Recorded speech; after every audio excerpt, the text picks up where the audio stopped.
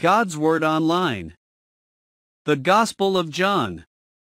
Bible Study Commentary. John chapter 17. Overview of John chapter 17. In John 17, Jesus engages in a profound and intimate conversation with the Father. This prayer occurs just before his crucifixion, revealing the depths of his mission, his relationship with the Father, and his concern for the disciples, and also future believers. The chapter is structured into distinct sections, each addressing different aspects of Jesus' purpose, the disciples' role, and the unity among believers. Verses 1 to 5, the hour of his glory, and his authority.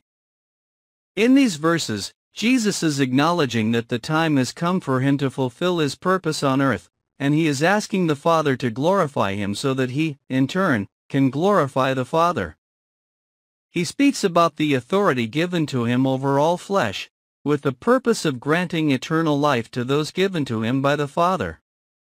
The essence of eternal life, as Jesus describes it, is knowing the only true God, and Jesus Christ, whom God has sent. Additionally, Jesus reflects on his earthly ministry, expressing that he has glorified God by completing the work that the Father had sent him to do. He then requests the Father to restore the glory that he had with him before the world existed, indicating a return to his heavenly position after his earthly ministry is accomplished.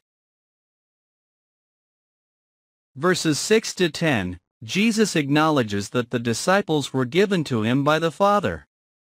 He emphasizes that he has revealed God's name to them, and that they have accepted him, and believed in the words he received from the Father. Additionally, Jesus reflects on his earthly ministry, expressing that he has glorified God by completing the work that the Father had sent him to do. He then requests the Father to restore the glory that he had with him before the world existed, indicating a return to his heavenly position after his earthly ministry is accomplished. Verses 11 to 12, Jesus prays for the unity and protection of his disciples. Now that Jesus is about to leave the world, he prays for the disciples' protection, asking the Holy Father to keep them united and secure in his name. He speaks of the one who is lost, likely referring to Judas Iscariot, whose betrayal fulfills the Scriptures. Verses 13 to 19, joy, sanctification, and consecration. Jesus expresses his joy to the disciples, stating that he has given them God's word. Despite the world's hostility, Jesus prays that the disciples would be kept from the evil one, and that they would be sanctified in the truth. He consecrates himself for their sake, desiring their sanctification. Verses 20 to 23, Jesus prays for unity beyond the disciples who were with him. Jesus expands his prayer to include not only the disciples who were with him, but also future disciples who would believe in him through their word. He prays for the unity of all believers, just as there is unity between him and the Father.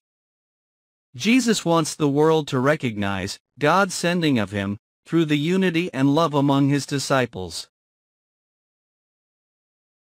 Verses 24 to 26, Jesus' desire for unity and the revelation of God's love. Jesus expresses his desire for those given to him by the Father to be with him and behold his glory. He continues to speak about knowing God and making God's name known to others.